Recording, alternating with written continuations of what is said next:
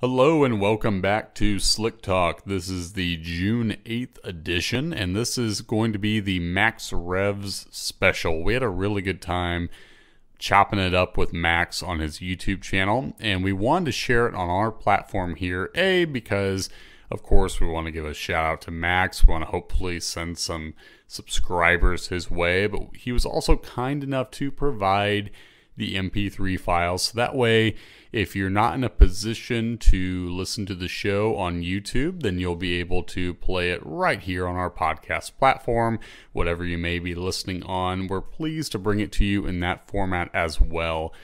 This was a really fun talk. So it started off talking a little bit about the history of Blackstone, how myself, Joe, got started there. And also, just in general, a really good person-to-person discussion of what reports are, what they look like, what the results mean to me, kind of like what the analyst process is. Then we got to delve into some other topics. We got to talk about bore scoring and Porsches, which is obviously a hot topic out there, especially in the Cayman community.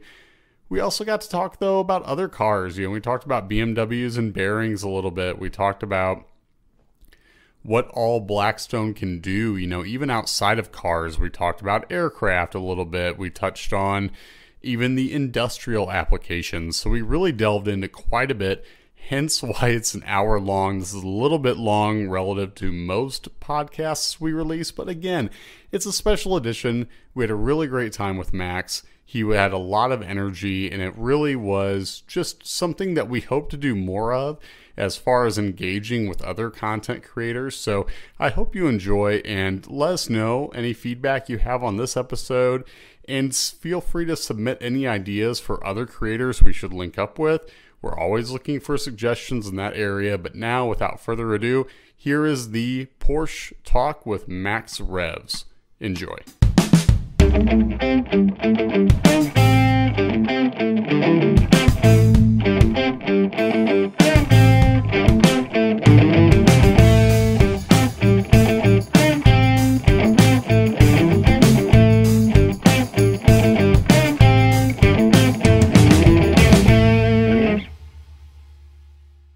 Hello there, that's it, we're live. Lucky Seven's commented already. So here we go. We're on episode 9 of the Sunday lockdown. Boy, did I need this lockdown myself. It's driving me a bit crazy. Believe it or not, this is the only time I talk about cars in the whole week. And I've really got looking forward to this. So I hope you look forward to this as well. We've got a really interesting one here. Now, I'm a bit of a geek myself. A special shout out to Chris. So Chris is a subscriber to the channel, and he basically uses Blackstone Laboratories for engine oil analysis. We'll come on to all of that in a moment. But he was basically getting the latest report done on his car. I've got a little picture of him in his car. Let's bring this up on screen. This is Chris tracking his Porsche Cayman. As you can see, I think he's quite a regular track meet there. You can see a bunch of other kind of Porsche cars in the background. So basically, Chris reached out to me and said, look, I deal with Blackstone. I'm their customer. Do you want to sort of get together and kind of do something on engine oil analysis? And you know what? Like in Europe, I'm not sure how common this is. I know you folks in the US may be more familiar with this stuff, but like, if you're not feeling well, if your blood's a bit off, you get a blood test done. Now, I was amazed what these guys can do with an engine oil analysis. So you give an oil sample. We'll cover all that detail in a minute, but I want to bring in Joe. Joe is a senior oil analyst at Blackstone Laboratories. So let me just bring him into the picture. Joe, how you doing? You're on camera. Thank you so much for joining us on this channel here today. So Chris put us in touch with your company. So let's just sort of hear a bit more about you, a bit more about your company before we get into anything sort of technical. If you could maybe give us a bit of a background to your role and the company, that'd be great. Yeah, absolutely. So just before we get going, a compliment to your channel, your followers. Once you reached out to me, I think it was about a month ago, I started digging into your channel and your following. And really, it's such an excellent, tight-knit community and people who kind of crave that continuity and they have devotion to Porsche. And it's really been exciting to tap into that. So thank you for having me on. I started with Blackstone back in 2017, and the company itself, though, they've been around since 1985, and started with the founder, Jim Stark. And what he really imbued within the company was, just to paraphrase a quote of his, we don't hire doctors to explain our reports. We are the doctors. So Blackstone we've always strived to be conversational, but factually based. And that's kind of carried on to Jim's kids, who now run the company, Ryan Stark, president, and Kristen Huff, VP. And with a background in engineering and English and respectively, they've kept that legacy going of being fact-based but conversational and to the point. So I was lucky to find the company.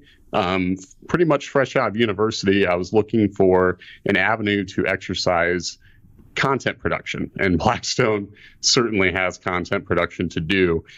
Just to give you a little bit of perspective, I think after 2 years of being around, Jim had talked about sending out 16 reports in a day. Well, fast forward to 2020, and it's weird if I don't look at 16 reports before I take lunch. And that's just me personally. So the growth has been there, and it's been there because we've always been represented, across owners of even just cars and trucks to aircraft to industrial application. Oh, wow. So we've made a name in all those fields. Wow. So do you actually, what did you start with as a company then? You mentioned engine, like aircraft engines. So I didn't actually realize this. So was the founding of the company doing engine oil analysis for any particular vehicles, or was it just wide ranging to start with? Anyone that could be sold to. So basically, Blackstone knew that oil analysis could be vital to literally anything that needs oil to do its job. So engines are obviously a focal point, but even just industrial application.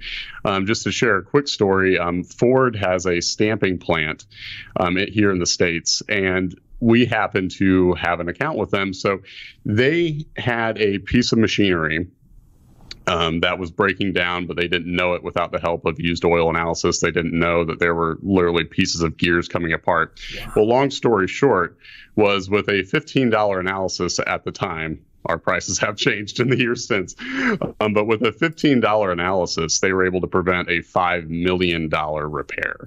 Wow. So situations like that have kept us in industrial, whether it's something as simple as a stamping press, hydraulic, any splash lubrication system. So we really are across the board, but I think a lot of people think engines first with us because, that's where we really get to be conversational, and we get to really kind of take part in the enthusiasm that people, especially Porsche owners, have for their cars. So that's where it gets really fun to inject some personality, more so than you might find in other applications. Oh, cool. Yeah, I mean, I'm really stoked about this because it's only about a year ago that I knew someone selling a Porsche. It's 911, and he kind of knew that the engine was having a few issues. And the reason that he wanted to sell the car is when he got the oil change, the closest he could get to checking the oil, he cut the oil filter in half. And I think you hold it up to a light and you look for little fragments. But I'm thinking what you must be doing goes well ahead of just looking for fragments in an oil filter. So.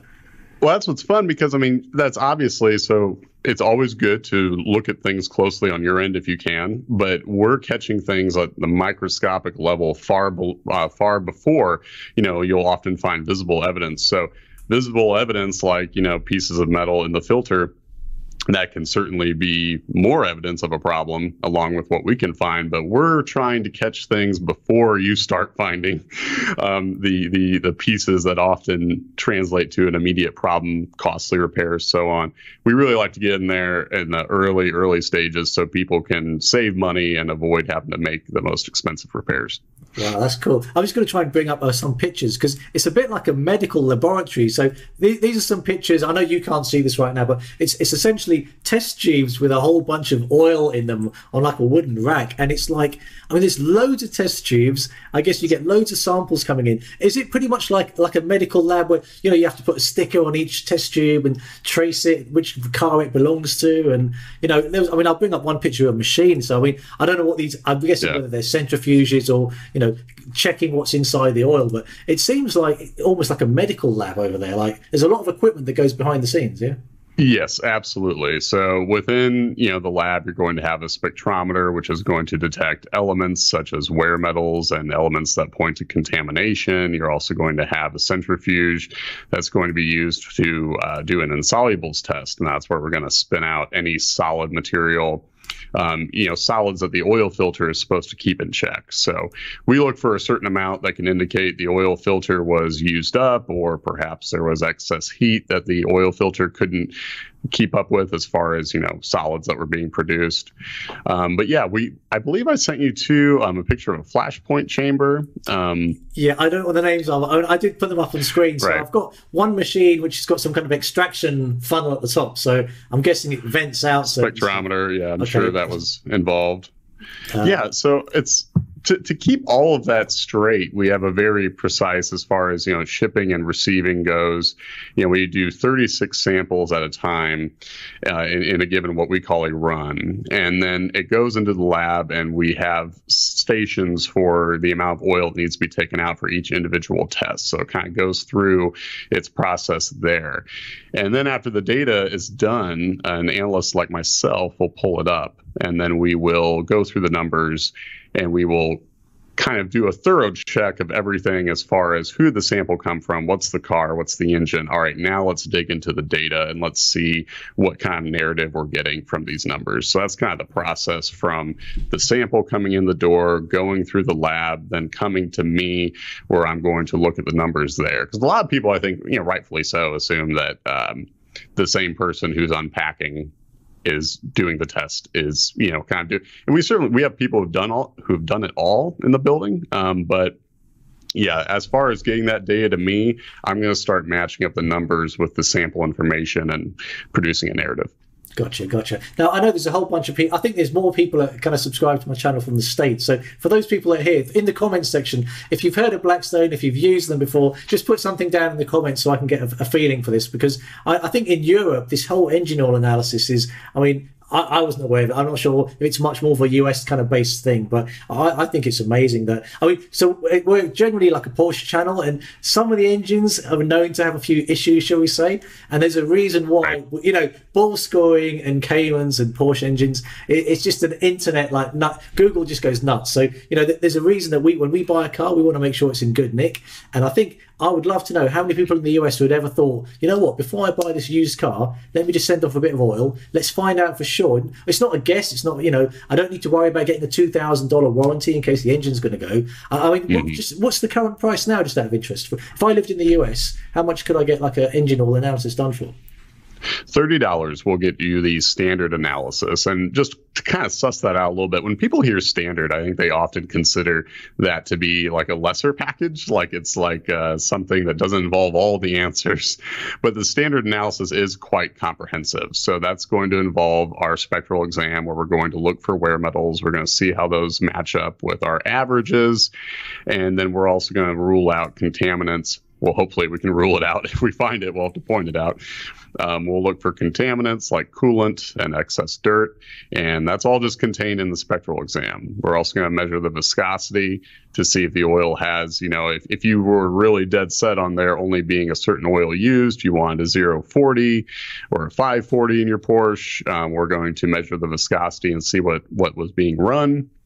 And then we're also going to check for, like I mentioned earlier, insolubles to see a gauge of oil filtration. So you wrap all that up in a standard analysis, you're really going to get a pretty thorough rundown of the engine's current condition. Gotcha. So let's try and get into a bit more detail. So we've got some of the guys chatting away saying you're really well known in the BMW community. So I don't know if that's just a regional thing, but this guy basically says the BMW guys, that they all know about you, they all use you guys. So let's kind of get into this a little bit more. So in terms of like the people who kind of come to your company, so would you say that they're track enthusiasts, or they mainly like BMW guys? What would you say are the main reasons that people come and use an oil analysis? So I would come to you if I'm going to buy a new car, but then I think once I know that the car's good in good nick, I probably wouldn't do it every year. I can understand why Chris, who's your customer, he gets it done every year because he tracks his car. So what are the different customer profiles that you kind of try to meet in the market?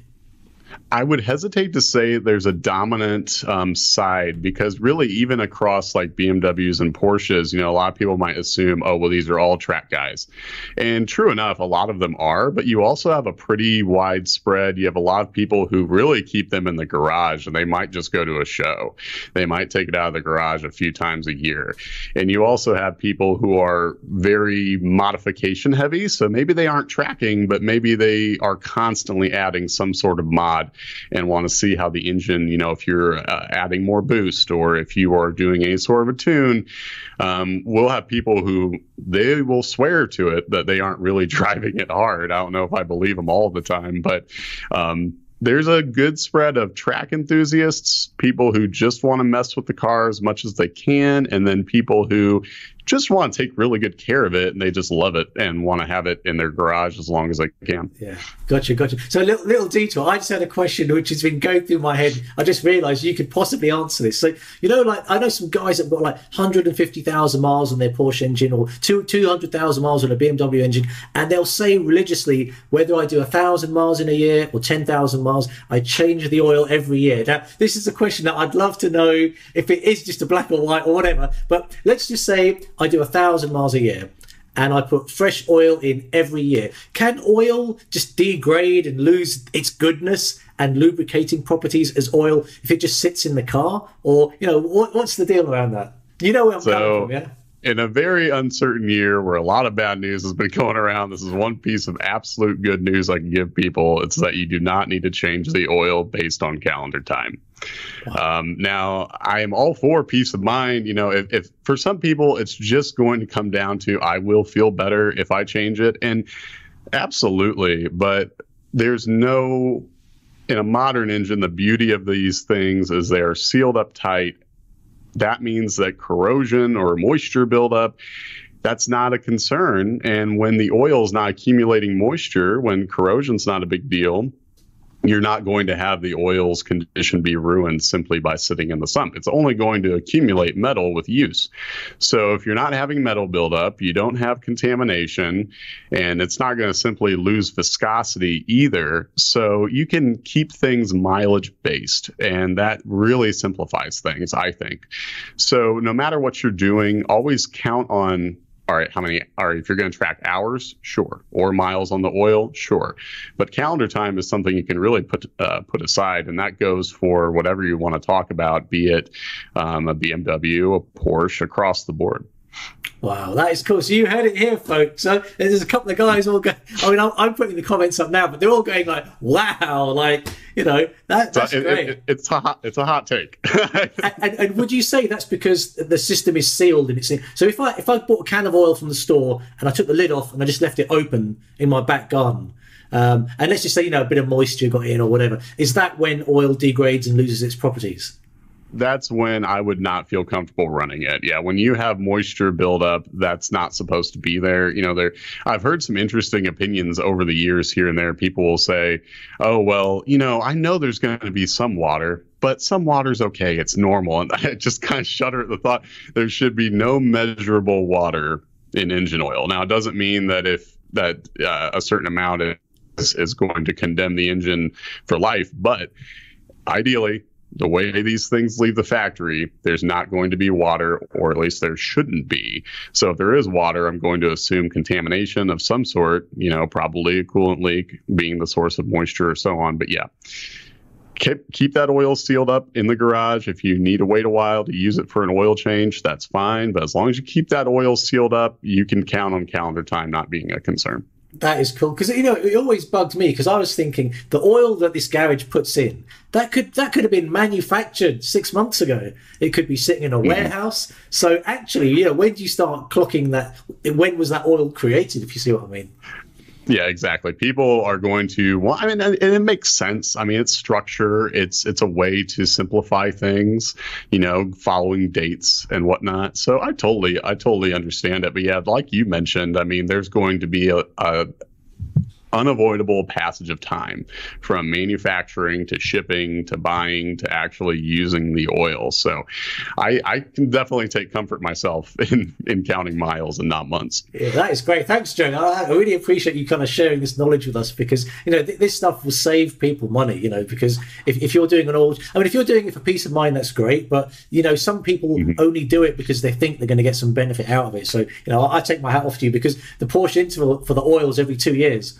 And I know, like, you know, if you speak to older people who, like, British cars built in the 70s, like, they were pretty bad in terms of reliability. You may need to change your oil a lot more frequently back then. But that's fantastic. Yep. And that's the thing that's too, I mean, it goes along with our kind of the whole mission and why the job is so fulfilling at times, is we are at the end of the day saving people money, whether that's on oil changes or saving their engine or so on. You know, I feel like we did a good job and keep people's wallets as full as possible. So. Cool. Okay. I mean, before we sort of look at some reports and kind of go through some of the details there, can you kind of say that? Actually, you know what? Let's go through a report instead. We'll do that first, and then maybe later on we can talk about some of these horror stories. So it's only fair that we look at Chris's car to begin with. So he's the guy. Right. If you missed the beginning, it's Chris that gets his car checked with Blackstone every year, I think, and he's reached out and put us together. So it's only fair that we do this. So this is Chris's report up on screen now. I'm just going to start and point out the dates here, because he's obviously had his car in here at 3 different times. Where are the dates? I'm trying to think. Oh, there we go. So it's 2018, 2019, and 2020. And obviously there's a whole bunch of elements on the left. Now, I don't know if it's worth going through each one, but can we just sort of start? If I look at I'm looking at the 2018 column on Chris's oil, and when I get this, like, when Chris said this to me, I was like, what does it mean? Okay, so you're in the lab. You're kind of looking at this data. Where do you start with first in terms of, is something going wrong? Do you look at the highest number, like there's a big number against calcium, or do you go straight to a particular element and then go, right, this is where I'm going to start? So I want to start at the top, and I want to start with wear metals. So going right from the first one, we have aluminum, and then chrome, iron, copper, lead, tin. So these are going to be the wear metals that we're going to look at, you know, for just about any engine. And I want to see how these look in relation to each other. For example, most engines, you know, the majority of wearing parts are going to be steel. So a problem with any part there is going to show up as iron. But mainly, though, with that sort of knowledge, I want to see, okay, is the dominant metal iron? Okay, well, that's normal for this engine. That's good. All right, what's it followed by? In this case, it's normal for it to be followed by aluminum and then copper. So I'm just kind of taking a really broad stroke approach here. I want to see how these metals look in their balance, and then I'm just going to take these levels on their own. And I like the fact they're so low in the single digits. I'm not even getting to averages yet. And the main reason why is, after you've looked at thousands and thousands of samples, you kind of know how realistic it is for metals to be, you know, low, and how low they can go. And really, these numbers are just fantastically low for oil with any significant amount of mileage on it. You just can't really get much lower, because another thing that might blow a lot of people's minds is that you never get all the oil out with every change, right? You're going to have about 20%, give or take, is going to be carryover from the last fill. All right, so there's going to be a little bit of metal there. You're going to have metal made during the oil run. And then you'll even have some traces here or there in unused oil that are just residual from, you know, the manufacturing process. So add all that together, and looking at each of Chris's samples, but especially this first one, I love how low the metals are. You just can't really ask for results much better than this. And there's nothing unnerving about how these metals stack up. So that's kind of the first area that I would go to, and I definitely like what I have so far. Cool. Okay, just one question before we move off the metals. If you were to sample fresh oil out of the can, as it were, would it actually show any of these metals in there, or would it be zeros? Typically, you'll see 1 or 2 parts per million of any given metal. You know, it might be 1 ppm of lead or iron or what have you. You're going to see 1 or 2, sometimes a little bit more in unusual cases. You're going to have a little bit there. I would say it's more unusual for me to look at a sample with zeros down the line than it is for me to look at a sample with at least a ppm here or there. So it's really quite normal and fine. Like that's not a problem at all. Brilliant. And just in terms of reading the report, there was kind of like the universal averages, and then there's the kind of unit location averages. What's the difference between those two average columns? Yeah, so the unit location averages are a big advantage if you sample repeatedly, because those are just going to be based on your own samples. I see. So we like to use universal averages as a starting point, because that gives you, let's say, for example, all of the 3.6 liter flat six samples we've seen. Okay, well, that lets you know what a typical sample is. But unit location averages honestly are what I rely on as the customer builds more and more of a file, because not every engine wears alike, and that's fine. They don't have to. We want to see how things look on a consistent basis. Wow, so this is quite impressive. So, because this is Chris's report and he's tracking his car, so let's just say the engine's going through kind of like a heavy cycle. Even if he's not doing a lot of miles, the few miles he is doing on this car, we can see that it's pretty much like, 4,000 miles there, 4,000 miles a year. If we're going to say that they're, quite a lot of track miles, does this actually go to show maybe how bulletproof the engines can be, that so little metal is coming off the block? I mean, is there anything that we can read from this report compared to, say, like another manufacturer? Like, obviously these numbers are quite consistent, like 654, but if there was another car, let's just say, a BMW, for example, and the numbers were like 12, 12, 15, so they were quite consistent, but just higher. Does that just mean that the engine could be wearing a little bit more than other blocks in other manufacturers' cars?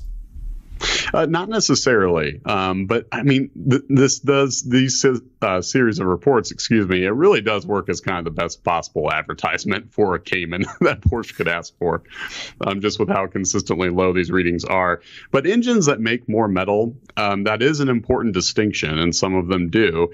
When engines make more metal, it's not necessarily a problem with the engine, but it is important to monitor that and keep your intervals conservative. If an engine makes more metal just by rule, then you would probably want to change the oil more often just to prevent too much accumulation from building up.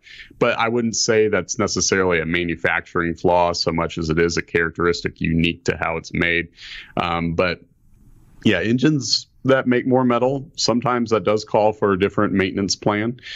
Here, if I'm not sure if Chris had asked about extended oil use, but if he was asking us if he could have run any of these oils longer, we absolutely would have been on board with that. So it's important to see how much metal that engine's making from sample to sample, not only just to find a problem, but to see what the ideal interval is.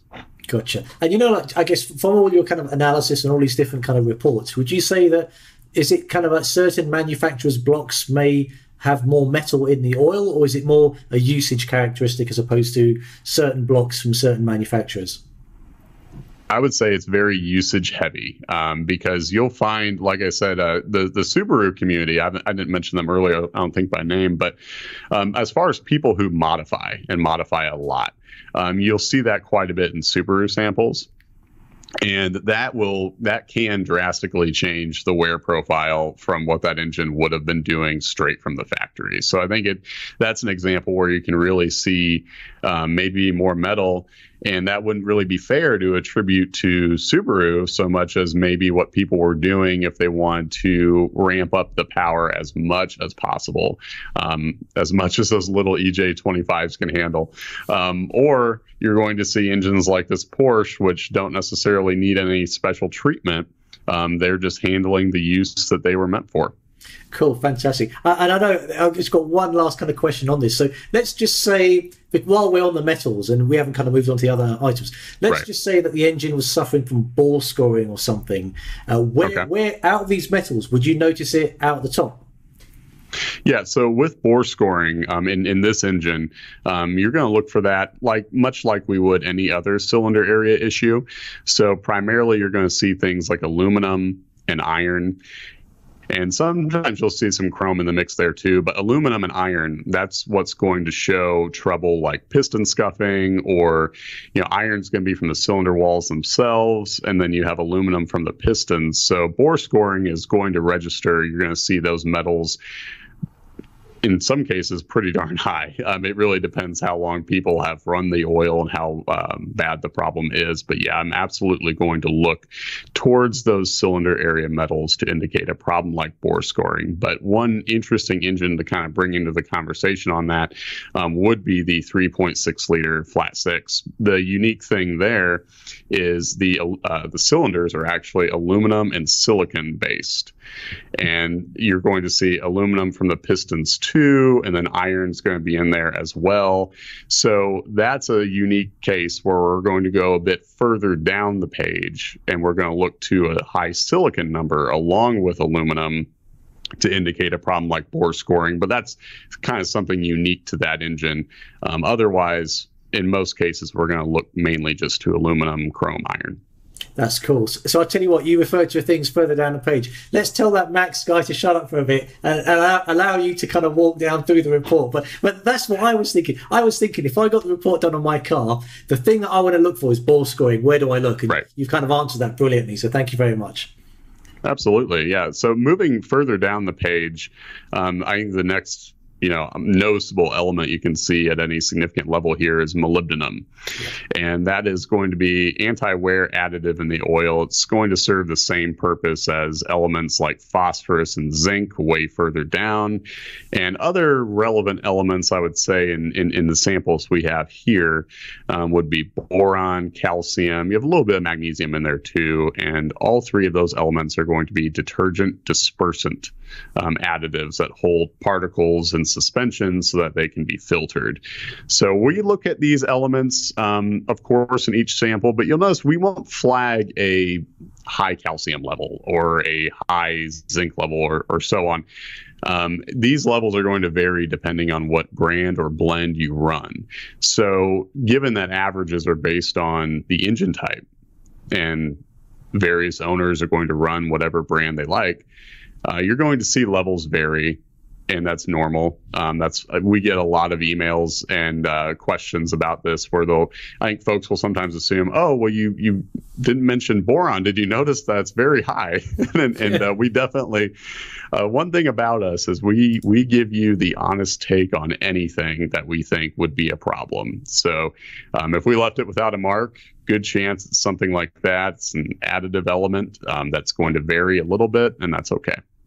I mean, yeah, one thing that would be quite handy for you, I mean, I know I'm not actually a customer of yours, but it'd be quite cool just when I look at the report, knowing which additives kind of in the oil, and therefore you haven't necessarily found it in my car. It's in the oil anyway, versus the things that are coming out of my car and then making it on their way to your report. Right. And I would say just the last few elements to make note of that are not additives and they're not wear metals. If we're going to find contamination, like say coolant contamination, that's going to register as high potassium and high sodium usually. And that's where it's important to know what is in your oil's additive package and what isn't, because a lot of oils do use sodium. So it's really important that we do pay attention to brand in that area.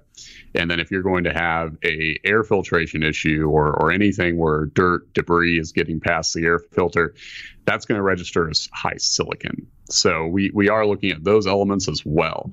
And again, brand blend plays a really big role, because if you're using an oil like Redline, for example, that uses a significant amount of silicon as anti-foaming additive.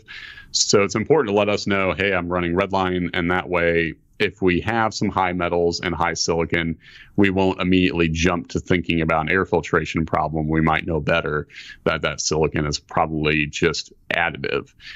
So those elements, we definitely want to know what brand or blend you're running so we can give you the most honest interpretation of them. This is fantastic. So I'm learning a lot. Let me know in the comments if you're learning on this stuff, because this is amazing. And I think what kind of where I'm leading with kind of like what I'd like to talk about next is the oil kind of characteristics of the different brands out there. So you said some of them will have more protective capabilities, so they might have more kind of like the boron or the potassiums. From your perspective, if a customer said to you, this is the car that I run, what's the best oil I can use, just say for normal everyday usage? Do you get involved in making recommendations, or do you kind of stay out of that bit? Well, it's been made really easy for us in that light, because we have had the benefit of looking at thousands and thousands of samples specific to engine type, whatever you want to talk about. And we really haven't found that having more or less of a given additive translates to better wear, better engine wear, longer life, whatever you want to talk about. So really, we can simplify it for folks and find that generally, if you're following the owner's manual and you're picking an API certified brand or blend, you're going to be in good shape. And sure, you might have slight changes in wear from one brand to the next, but nothing more than we could probably attribute to just changes in day-to-day driving. Maybe higher RPMs, shorter trips, or changes in track, like whatever you want to cover. So really, it's easy for us. We get the question all the time, what oil is best for my engine? And just for anyone listening, if you want a detailed kind of rundown about how we applied the data and how we really do look at this stuff closely, we actually have a newsletter on our website where we covered this very topic, and you can see the numbers for yourself and see the performance of various blends, be it AMSOIL, Royal Purple, you name it. So we have dug into it quite closely, and we have found that really there's not a noticeable difference in wear. People will always report changes on their end, which I don't think they're invalid. Like some folks will swear by their engine running quieter with a certain brand, or they'll mention they had better fuel economy or so on and so forth. If you're noticing things like that, all for it. But what we look at is engine wear. And if we're not seeing a noticeable difference, then I would have a hard time advocating for one oil over another. Yeah, that's a great answer. Because I think one thing that surprised me when Chris reached out to me and we kind of thought we'd put this video together, he told me that he's switching to Amazon's basic oil because I don't even know if we've got that in the UK here, but I'm guessing he's coming out of Mobil 1 and he's going to use Amazon. And I was like, wow, this could be a big player really shaking up the market, because I'm guessing it's going to be a hell of a lot cheaper. Yeah, and price point is obviously going to be the first thing that I think that attracts people. But yeah, it's just going to be a game of how long the name is around before people start to trust it. Because, for example, Supertech oil here in the States is getting more and more of a foothold, I think, as far as how often I see it. And that's produced by Walmart. So people are slowly gaining trust with it. But again, it's API certified stuff. It has all the additives that you're going to find in more expensive oils, albeit maybe at different levels. But that's been a point of anxiety for a lot of people, I think, has been, well, I'm not sure about this because it's from Walmart. Yeah. And that's going to be the same thing with Amazon Basics for a while. But soon enough, people are going to run it more and they're going to get it checked and see that, wow, it really has all the ingredients that I'm going to get in another oil like AMSOIL or Castrol or what have you. Wow, cool. Okay, so here's one question for me, because it was something that I was considering the last time I got an oil change. Is when I look at the owner's manual, I think it says for my car it's a 0W40. Nate, right. You're quite good at the facts. Correct me if the Cayman is not 0W40. But then what somebody said is that obviously so my car was a 2009 car, so it's like 11 years old. And when these cars get older, someone always said you can run a different oil, like either it's thicker or thinner. I can't remember which way they go. But they kind of say that you don't use the oil they say in the book. You kind of use a different one because the engine's older. Is that something that you can talk about? That's something that, again, I would be interested to know the reasoning why exactly when people do advocate for that. I'm not sure that there's any particular reason why you would have to. But again, when people want to change between maybe a 040 and a 540 just based on weather, for example, that's a really common thing. Again, I don't think that's going to hurt the engine either. It's such a slight change in viscosity. But really, when engines get older, I don't think that necessitates a change alone just based on age. So it's something that you could, of course, check into with your sampling if you wanted to see how that compares. But engines won't necessarily need a different oil just based on age. There can be other factors going on, like a lot of time people will use like Lucas oil stabilizer if they're trying to do things like slow down a leak or things like that. And that's an very real measure you can take, and one that can be successful for some people. But just based on age, I don't think that necessitates a change. Cool. Okay. And just coming back to that kind of like the Walmart stuff, we've got a guy from Germany that's basically saying he reckons that these Walmart and these kind of big brand oils, they're probably made in the same factories that do the other oils anyway, because they're not going to spend the time to research their own oil. It's a bit like your kind of breakfast cereal. You get your Kellogg's cornflakes, and you get the unbranded supermarket version, which may have been coming out of the same factory. Yeah, I would say they are spot on. And then another thing, too, is like if there was one with the amount of power play in oil production, I think if there was one brand that found the secret additive, well, it's going to get out there. Like it's going to be shared. And that's why all these oils look really quite similar in terms of their makeup and the ingredients they have, because I think within this industry, people know what's going on as far as what's being used, what's the latest in either production or recipe, what have you. People know. I think these trade secrets are passed around, so that's why so many of these oils look the same. And I would absolutely agree. You might have them made in the same building. Yeah. So this question is kind of coming from someone, but I'm not sure if I've understood him correctly. And that's, before an oil change is done, you can put cleaning additives into the engine oil. Is that something that you've heard of? Yeah, it's really quite common for people to run an engine flush and then change the oil, something like that, which that's fine to do. It's something that we want to know about if you did, because it can have an impact on the results. So if you use any sort of solvent-based cleaning product, then that can mimic fuel dilution by lowering the flash point. And it will also, in some cases, depending on how much is present, it might even lower the viscosity too. So it's fine to do. It's certainly not going to cause issues. But if you say you suspect a fuel system issue, like you're convinced you have an injector, or maybe you want to look and see if an injector is leaking, maybe don't use an engine flush before you sample, because that will cloud our ability to really gauge fuel dilution. So if you're looking for a problem like that, maybe wait to use a flush. Cool, brilliant. Okay, that's fantastic. So I know the answer to the next question, but I want to hear it from the expert. Okay, so I think we did a poll on this channel a while ago, and it was around do any of the people do they just like start the engine and gun it and go nuts before the engine oil temperature heats up? Now we all kind of know we wait for the oil to heat up, goes to 80 degrees C, I think is what it is, and then you can start going about 4,000 RPM. Some of the guys on this channel were like, I don't care, I start the car and I just put my foot down, and we were like, no, that's bad. But is there anything that about getting the oil up to temperature? What is it about getting heat into the oil that offers it more protection to the engine? Well, I've heard the argument, and I think I would agree. I would tend to agree with this argument that the majority of engine wear probably takes place when you turn the key, just because the oil has not been circulating within the engine. So I think that would make sense in my mind. It's something that's very hard to kind of establish in testing, as far as getting that precise of operation and then testing the oil. It's kind of hard to really dig into that area of detail. But I think that makes sense in my mind.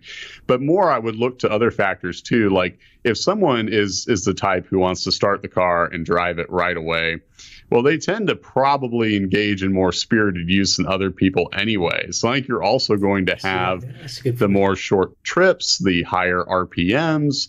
It's not going to be your nice cruise highway with few heat cycles, that sort of thing. So I wouldn't say that's the only thing I would take into account. I'd want to dig a little deeper, but I think it would make sense if the majority of engine wear took place right away. And then maybe that person is also kind of exacerbating things with the way they drive after they start it. So I want to look at the whole picture, but I don't think that, in my mind, I'd be opposed to that idea.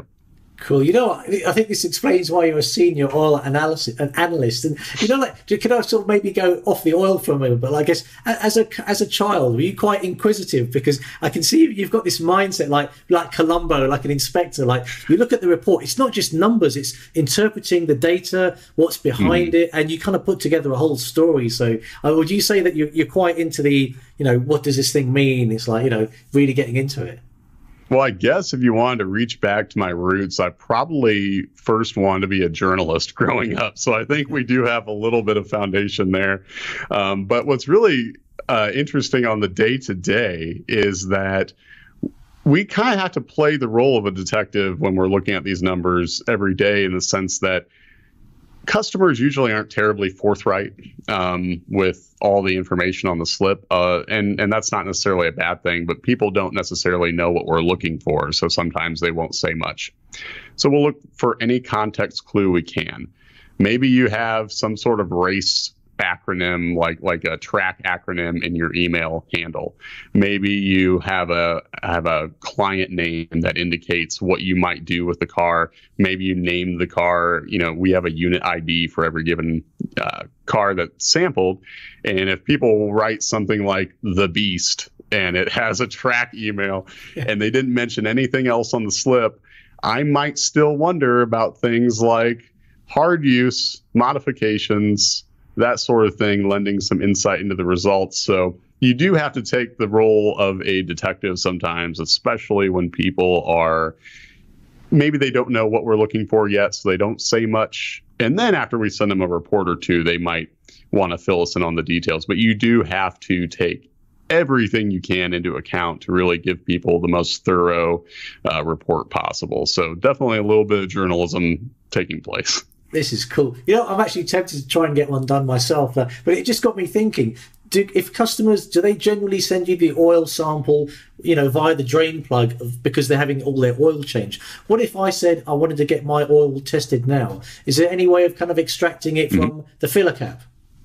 Yes, absolutely. So if you wanted to take a sample just through the dipstick tube, you can do so using a hand pump, and that's just going to feed some refrigerator tubing, like, just very small 1/4 inch, and it's going to allow you to draw up a sample, enough where you definitely aren't needing to change the oil or even necessarily top off the sump when you're done.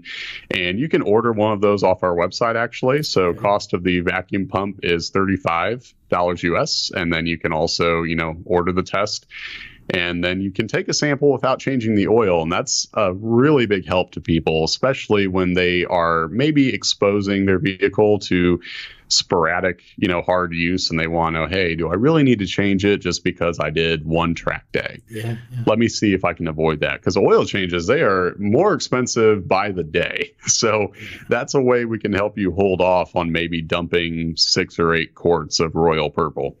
That's really cool. I mean, one of the questions we had came in from Andy, and he was kind of like, are you ever coming to the UK? I'm based in the UK, but I guess as a firm, you're US centric, and basically all the samples come to you. So do you get people sending you samples from outside of the US? Is it like a worldwide kind of how people send in their samples?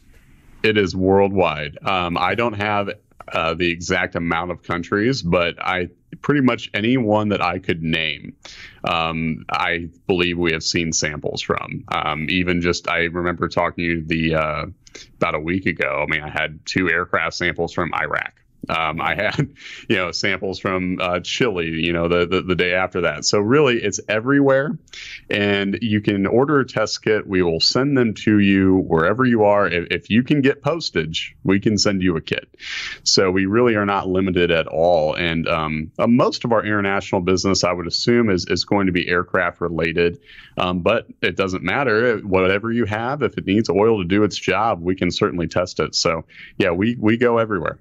Wow. So let me know in the comments if this is something that you would consider, because I'm thinking of doing this because I'm about, 14 months into my oil, and I haven't driven the car. We're in lockdown, so the car's been going nowhere recently. And I know that the Porsche kind of intervals every 2 years. Now, I'm always thinking, it's too long. It's too, I bought a new car ages ago when it was a BMW. And I think the book said, don't change the oil for the first 8,000 miles. And I said, you're crazy, because my thinking was, when the block's new, you're going to get fine bits of metal come off. So I got the oil changed at oil and filter at 1,000 miles. But I don't even know if it was worthwhile. Did I have to do that? Because, whereas if I just had a sample done on the oil, I'd know straight away. Exactly. And another thing that's really unique to Porsches, and it's just a credit to them, their engines look pretty fantastic from the jump usually.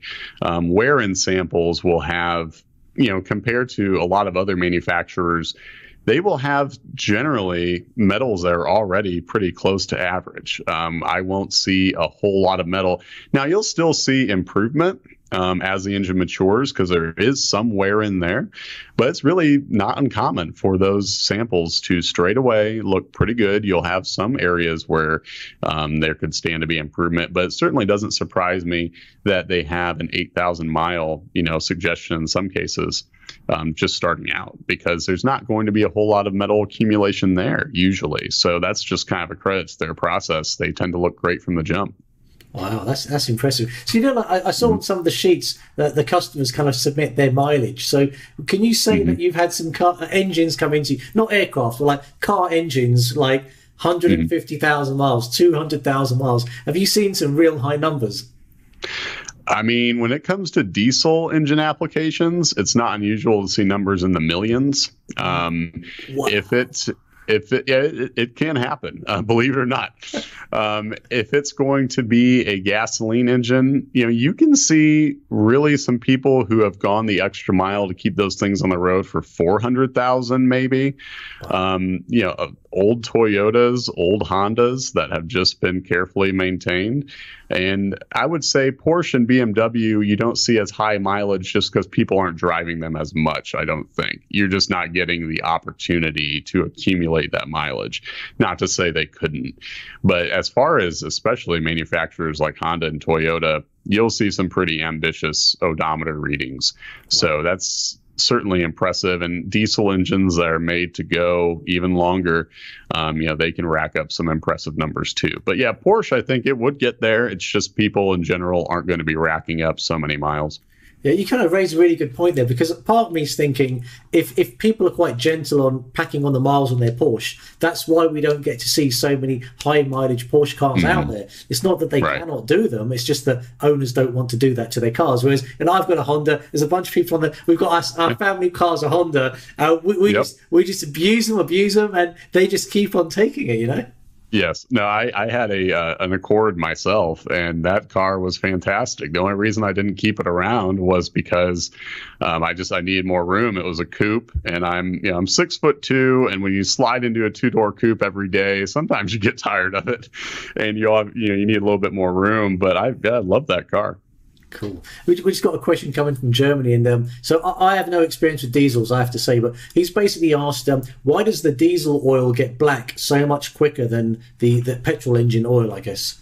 So is that something? Well, you'll see that black color, and it's going to mainly be related to soot buildup. And so when the oil goes in there, it's going to accumulate a little bit of soot, along with the fact that it's going to be mixing with oil from the past fill, which is already going to be fairly black anyway because of how diesel engine oil looks.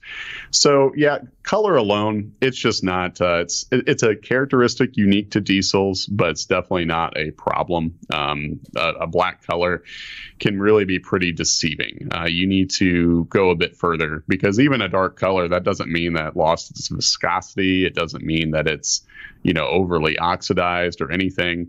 It's just going to be unique to the application. So that's okay. It definitely can feel a little disconcerting, if you were to look at the oil and just see that color. But I wouldn't lose hope, and I wouldn't assume that the oil isn't working well. It's just going to be a fact of life. Cool. This is so great. We haven't even got onto some of the other reports. I know these guys are quite, anxious to ask you questions. So if you've got any other questions for Joe, put them down in the comments, but we'll come back to them in a moment. So what I'd like to come on to, there's another report we've got. So I'm bringing up this report up on screen now. I've just kind of put this down as a gasoline engine, which is running unleaded petrol. So the column on the left-hand side starts 3,600 miles. And the aluminum number's 4. So there were 3 reports we were discussing in total. This is the one. So at the top is 3,600 miles, then it's 11,000. Gotcha. Yeah, cool. So on this one here, is there anything particular you can kind of comment on this? Because I know this is one of the reports that we thought we'd go over, but I was trying to figure out, to my layman's eyes, I couldn't quite figure out what was good or bad about this one. Well, I wanted to offer up this one because it's a great example of how we can detect coolant contamination and the impact that can have on engine. So if we go a bit further more to the right-hand side, we have a sample from 7/25/2018. 7/25/20. And that one starts with... So that's the 4th column along, guys. Yeah, there we go. So we had about 11,000 miles on the oil. So what jumps out to me is we have a whole lot of potassium and sodium. So that's surefire evidence of a coolant leak. Well, like I mentioned earlier, some oils use sodium as additive, some gasoline engine oils, but there's no reason for that amount of potassium to be in a gasoline engine other than glycol-based coolant. So we have that. And we also have some fairly high wear levels, nothing that looks terrible for the mileage on the oil. But then we can see a definite change in the narrative in the 4/22/2019 sample. And if you're following along here, what we have is a drastic increase in potassium, a big increase in sodium, and you have some silicon there too. And when you have a whole lot of coolant in the oil, you can also get silicon from it as well. But it could also have been dirt, sealers, any silicone-based lube. But what you see here, though, is in conjunction with coolant, you have wear metals that definitely took a turn for the worse. Lead from the bearings, that tends to be an area first affected by coolant. You have iron, which is probably from supporting steel shafts, maybe cylinder walls as well. And then you have aluminum from the pistons, all on the high side. So we can see some reductions in that latest report with 3,600 miles in the oil. That's just because the oil didn't have as much time to accumulate coolant and metal. But nevertheless, the problem was still there. So I definitely want to forward these because they just give you a surefire example. Maybe for anyone out there wondering, can you really find a coolant leak and what can you tell me about how it's treating the engine? This is just a really good case in point. That's fantastic. Do you feel kind of like, do you get a buzz when you kind of like look at these reports and you kind of go, oh, I found you. Because the customer may not even know about this, I take it. Exactly. And that's the advantage here is the oil. I mean, I remember looking at these samples. They were for my brother-in-law. The oil did not have a milkshake appearance. It didn't have that sort of discoloration that people tend to expect with coolant. So he was surprised. You know, I felt a little bit vindicated just because it's proof of our services and what we can do. But that's the thing is he was able to then address this leak, you know, before the oil took that color, before the engine started to wear even worse. And so that's straight away the value of oil analysis because the oil didn't have an unusual appearance yet. Now it could have easily got there, but we were detecting it beforehand. So it definitely feels good to help people catch a problem way before the engine fails. Yeah, and I know, like, you know, from kind of like a commercial, just like a cost point of view, even I'm beginning to think this could save me money. Like, I think my shipping costs would be more than the whole cost of the actual analysis side of things. But, you know, I'm just thinking that you can really keep on top of things. So I quite like that idea because it's a little bit of outlay, but the upside of something, if you do find something, is massive because you could prevent something quite costly happening. Correct. Yeah. And we're looking to get in there on a microscopic level for you, which is, at the end of the day, the only way you could get a better evaluation of the engine would be by literally taking the thing apart, which is going to insert, for some people, unimaginable cost. Yeah, that is cool. And then there was one more, which I think is a Honda engine. So I'm just going to bring this up on screen. It was a 2.4 litre 4-cylinder engine, and we've only got one set of readings on this oil. Let me have a go. Let me have a go at trying to read this. So I'm looking at this report. I think, okay, the metals look low to me. Agree with you there. You know what this is? So I'm thinking what type of oil, because I'm looking at the numbers at the bottom, but they could be normal for this particular brand of oil. Am I kind of right?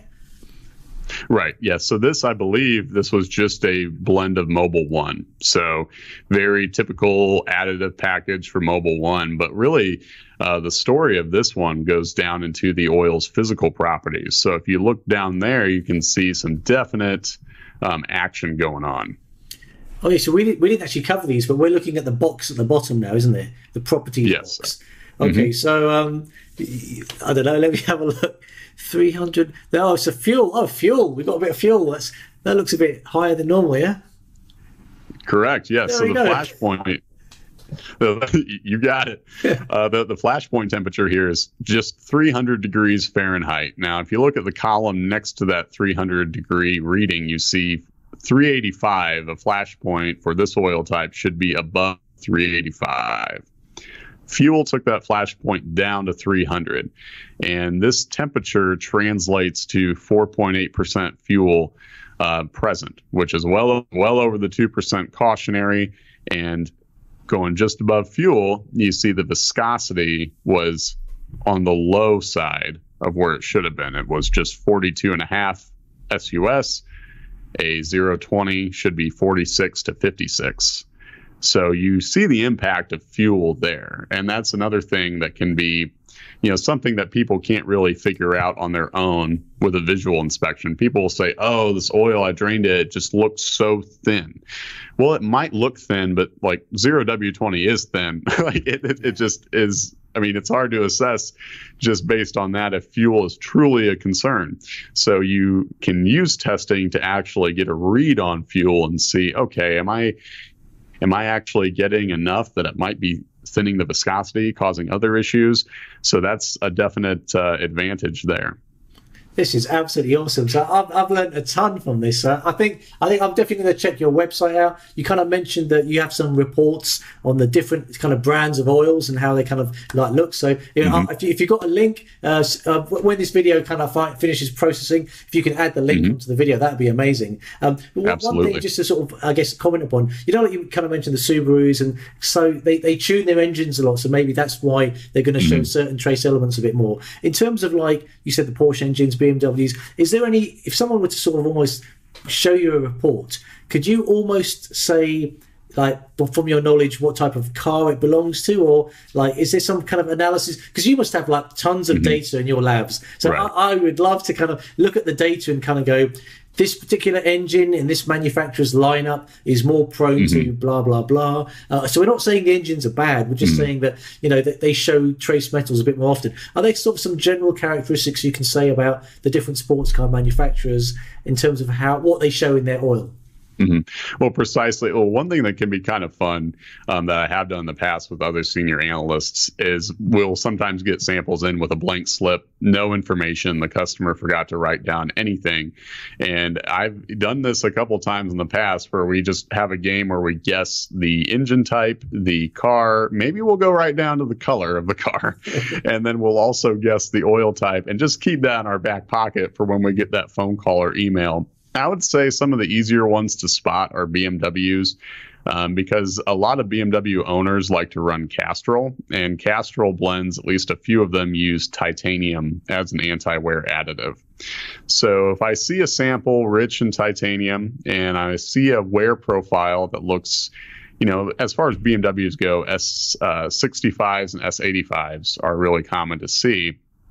And if I look at a profile where lead is either the dominant metal or really close to it, that's pretty typical of BMWs. And then I can also see an additive package that resembles Castrol. Then I can see a viscosity that reads well in the 10W60 range, which is what most BMW owners, at least for those engines, are running.